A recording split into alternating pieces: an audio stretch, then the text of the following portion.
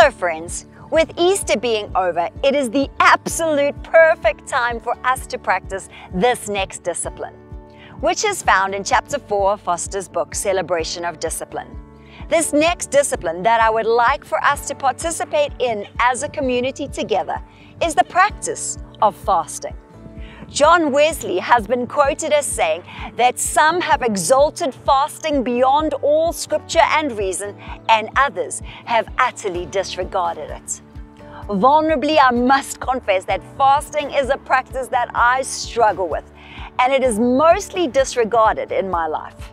Perhaps it's because I'm Mediterranean and I love my food way too much, or perhaps food controls me.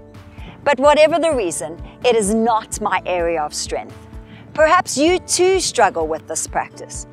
Then I would like to encourage you that you are in good company as we engage in this practice together. Right now, you might be wondering, well, what is a fast?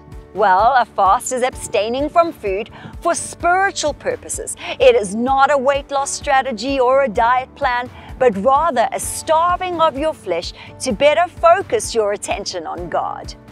With that being said, I would like to invite you, friends, to participate along with me in a one-day-a-week fast for the month of April. So every Thursday for the month of April, I would like us to fast together. Please feel free to decide what that fast looks like for you personally. Perhaps it's a partial fast and you have chosen to abstain from eating meat and starch and to eat only fruit and vegetables. Or perhaps it's a full fast where you are abstaining from all food and drink except for water.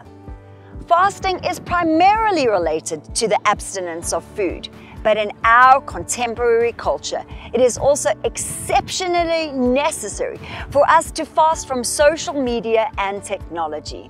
These fasts also involve the denial of our normal functions for us to focus our attention on God. We are all on a journey with regards to our practices. So please don't feel any shame around where you are on the journey, but rather embrace it and just continue to practice with fasting. Church, as Christ followers, we deeply desire to become like Jesus, and one of the ways that we can become like Jesus is by doing what He did. Right throughout Scripture, we see that Jesus fasted, and if Jesus fasted, how much more do we need to fast? Jentezen says it like this: the Son of God fasted because He knew there were supernatural things that could be released that way. How much more should fasting be a common practice in our lives? Throughout the month, I would love to know how you are doing with your fasts. So please, comment below or WhatsApp our church number, as I would love to pray for you as we journey together. Also, if you would like more information on fasting, then please see the links below. Have a blessed month, friends, as we turn our attention to God and away from our desires.